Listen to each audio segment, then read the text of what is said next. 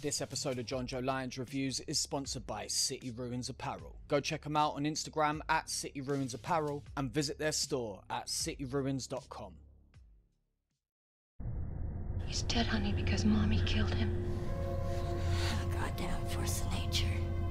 I am the writing on the wall, the whisper in the classroom. They're coming to get you, Barbara. You see, Jason was my son, and today is his birthday. Sid, don't you blame the movies. Movies don't create psychos. Movies make psychos more creative.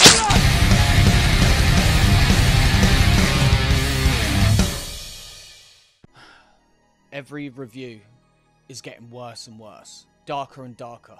My name's Jonjo Lyons, and today I'm here to present to you my review of 2006's Slaughtered Vomit Dolls.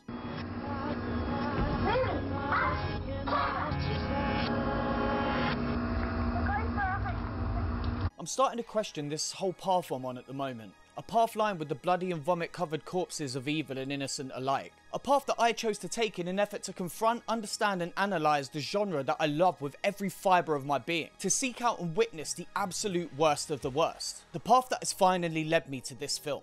Written and directed by Lucifer Valentine, because of course that's his name, Slaughtered Vomit Dolls stars Amira LaVey and Pam McCartney, among many others. I'm just going to start with the IMDb synopsis. The gruesome tapestry of psychological manifestations of a 19-year-old bulimic runaway stripper turned prostitute as she descends into a hellish pit of satanic nightmares and hallucinations. I don't quite know how to begin with this one. I'm a little bit lost for words. I'll tell you this, I was genuinely anxious about watching this movie. I was literally trembling as it started up, no exaggeration. I hate throwing up, seeing people throw up, or hearing people throw up. I know no one's a massive fan of vomiting, but for me it's a real issue. So Jonjo, why the f would you sit down and watch a movie called Slaughtered Vomit Dolls? I hate myself, and unfortunately this movie has a reputation of being almost unwatchable, which means it belongs right here, in my mind, forevermore. I don't really know what else to say. Let's just crack on, shall we? The film begins with shots of a young girl, presumably our lead Angela, as she sings a song. These shots are intercut with scenes of violence, the adult Angela introducing herself, her occupation as a cool girl, and her sleeping. We also see Angela laying down, making a declaration of love and dedication to Satan. We then cut to a shot of a naked and intoxicated Angela sitting on the toilet, falling on the floor, and then asking the cameraman for help, almost as if she's asking us for help. And then to a dressed Angela exiting the bathroom and then stripping.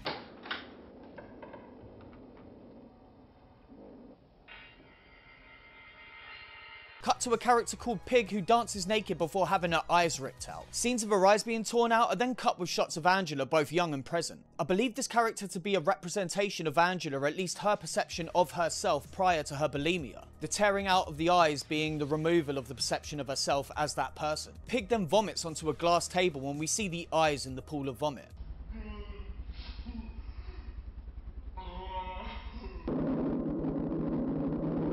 Cut to Angela vomiting and then offering her services before stripping off. Cut to another woman being strangled and tortured, which again is intercut with scenes of Angela sleeping. The tied up woman then has her face cut off, removing the mask and showing the real her, showing what's underneath, which is important. So I'm on camera?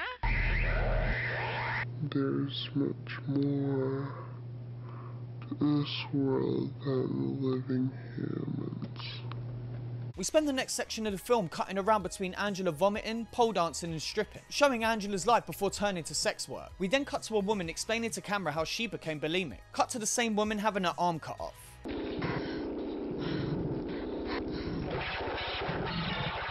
Now, stick with me here. There's a moment where the person torturing her places a guitar in front of her. While it doesn't really figure into my analysis, this did make me crack up laughing. As dark as it is, I kind of feel like this is a moment of levity, or at least the closest thing in this film to visual humour. By this point, you've been so bombarded with madness that you can't help but laugh. Well, at least I couldn't anyway. We then meet the man who cut off the arm as he uses it to make himself vomit.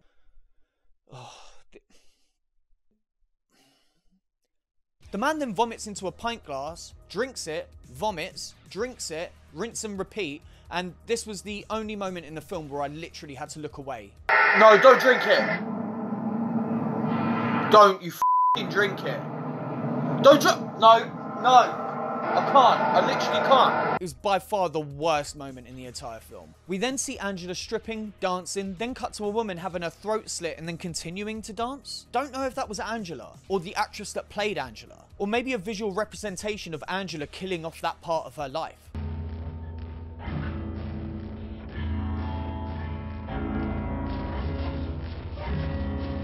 Angela then again strips, taking off another layer before we cut to a man coughing up blood and being tortured. Then having his brain removed, which another man eats and then throws up into the hollowed out head. Perhaps this could be read as Angela purging her intelligence, or being rid of the mind that could have taken her far, were it not for the choices she made or was forced to make. Finally, we flash through a montage of Angela in all the stages that we've seen before, deteriorating and falling apart until we finally settle on a morose looking Angela with rope tied around her neck. She gets into a bath and drowns as we hear a siren and then cut to the young Angela. The child turns her back on us and the film ends. I know, right? This movie was like a nightmare ripped out of somebody's mind and burned to a DVD. It feels like every aspect of the film was meticulously designed to cause discomfort to the viewer. The aggressive editing, the erratic sound design, the bursts of sudden gore, the shockingly beautiful performance from Amira LaVey. This isn't just a movie filled with screaming and repulsive violence. This is a film that tries to turn the trauma of the lead character into a physical form. A visual nightmare that takes Angela and strips her down persona by persona. Each death representing another face that Angela has worn throughout her years. Each identity dying as she strips herself down over and over again, layer by layer. This isn't just about people vomiting. She is the girl having her eyes ripped out, the girl being choked, the man filming, the cannibal, the bulimic. This is a story about a human being purging themselves of all the pain and misery that they've been subjected to, ripping off and discarding the false pretenses and finally washing away her own sins as she lets go. This isn't just a film, this is Angela's suicide note. That's my read anyway. As you can see, I had a real tough time watching this movie, and honestly, when it finished, I wasn't a fan. But after having a couple of hours to think about it, I can honestly say that I think I f***ing loved this movie.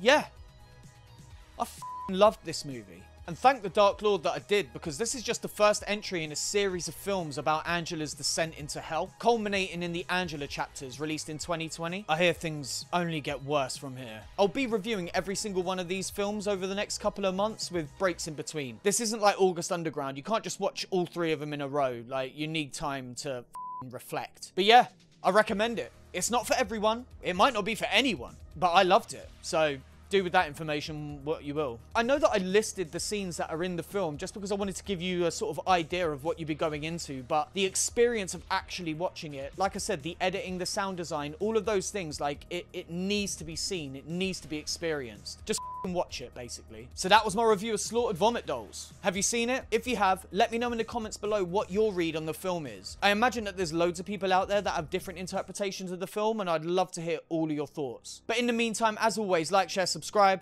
My name is Jonjo Lyons. Stay frosty.